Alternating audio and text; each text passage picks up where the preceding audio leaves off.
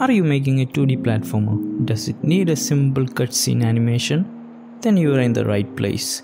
In this video, I'm gonna show you how to make this simple cutscene camera animation in Unity using Cinemachine and some simple code.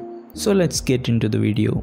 So I have a small scene setup here with the cube as a player in his gorgeous world. I have box collider 2D and rigid body 2D components attached to my player. And I have placed our enemy right next to him. So one of the main part of making a cutscene like this is making a trigger area. When the player enters the trigger area, the camera should pan to the cutscene, and after it finishes, it should go back to our player. So for that, let's make an empty game object and call it trigger area. Let's add a box collider 2D component to that. To make it a trigger area, we need to check the trigger checkbox. After that, place it where you want the cutscene to start. I'm placing it somewhere around here. Okay, everything is set up. Now let's make a C# script to move our player left and right using arrow keys. For that, I'm making a C# script called player movement and attaching it to our player. Double click and open it in Visual Studio. We need a speed value to determine the speed of our player. So type public float speed. Next, initialize a move input float variable which need not be public. And also we need our player's rigid body. I'm calling it RB. In start function, type RB equal to get component rigid body 2D. This will assign the rigid body 2D component which is attached to our player to the RB variable. We need to make the update to fixed update since we are dealing with physics functions here. In the fixed update, we are going to assign the key inputs to our move input variable. Then type rb.velocity is equal to new vector 2 in brackets move input into speed which is x speed, comma rb.velocity.y which is y speed. Here we are not changing any y direction speeds. Save that, get back to Unity and type the speed value for our player. I'm giving it 10 here. Then hit play. As you can see, now we can move our player using arrow keys. Next is the main part of the video, which is activating the cutscene. We're not using already existing camera in Unity for that.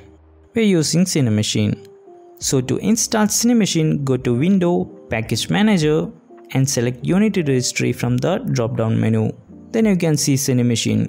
Click Install. This will take a minute. After installation, you can see a new drop-down menu will pop up near the component. A bunch of options will appear in the menu, which I will discuss in another video. Now click on the Create State-Driven Camera. A new Cinemachine game object will appear in the hierarchy. Just drag and drop a main camera inside the Cinemachine game object. Now we need to assign the follow of Cinemachine as our player. For that, select CM-VCam1 game object and drag and drop our player to the follow section. Now hit play. As you can see, now the camera follows our player.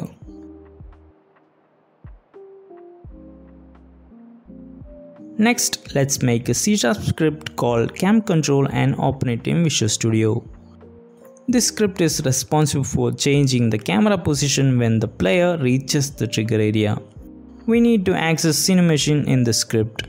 For that, type using and namespace Cinemachine. Delete start and update methods. We don't need that right now. So what we're gonna do here is we're going to switch the Cinemachine follow object from player to the enemy and after 2 seconds back to our player. It's that simple. So type public Cinemachine virtual camera VC camera.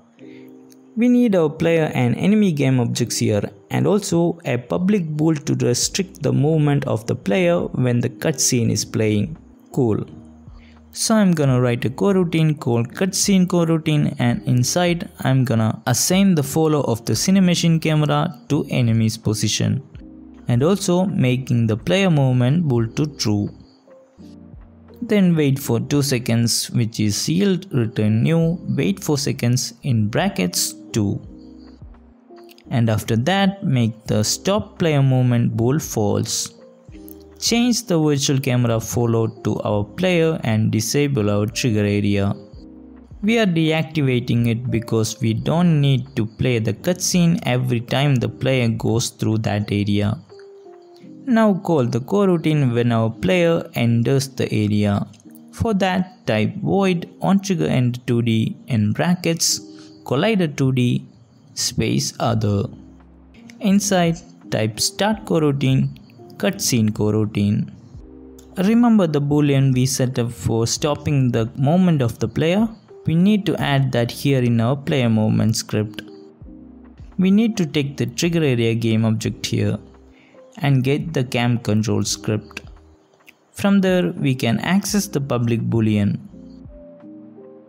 We need to move our player only if the boolean is false. Make an if statement and put our movement code inside it. The condition in if statement is camControl.stop player movement equal to false and else return. Save that, get back to Unity, assign all the objects we referenced in the scripts: a virtual camera, player, enemy and a hit trigger.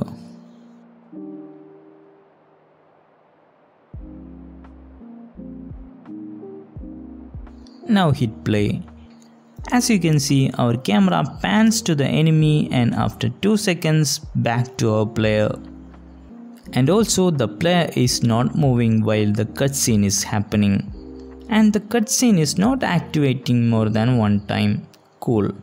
You can create an animation and trigger it inside the coroutine if you want. And that's it. That's the end of this video. I know I took a long break from YouTube, and all these months so many people watched my videos and wrote good comments. And the channel earned a lot of subscribers too. Thanks everyone for your support, and I hope I can make videos so often. Special thanks to Itchy for their support on Patreon. And thanks for watching, and I'll see you in my next video.